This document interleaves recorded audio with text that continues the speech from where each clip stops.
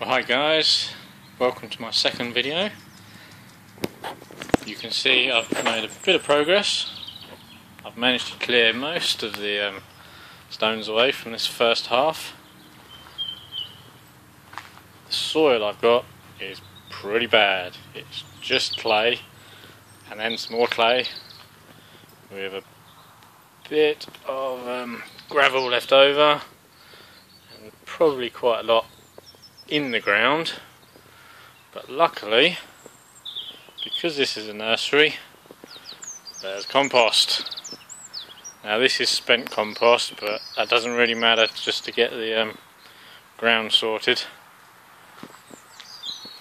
There's a bit more than what we've got here. There's probably about 2 or 3 times again, so with a bit of luck I'll be able to get quite a lot of that spread. And there's my little doggies. Luckily there's a rotavator here, so I'm going to rotivate this in, try and break up some of the clay, and that'll give me a starting point at least. It might not be the best, but with a bit of luck, hopefully it will allow a few things to grow.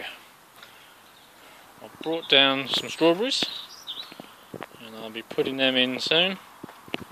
And in those big boxes back there, there's a whole load of straw to act as mulch, although I don't think that's going to go very far, to be honest.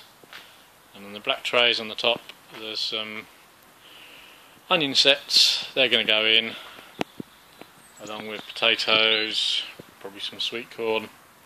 Anything down here that I don't need to manage daily, I'll leave peas and beans, etc. at home. Well, I'm not going to waffle on too much. I've got a lot to do. I need to spread that.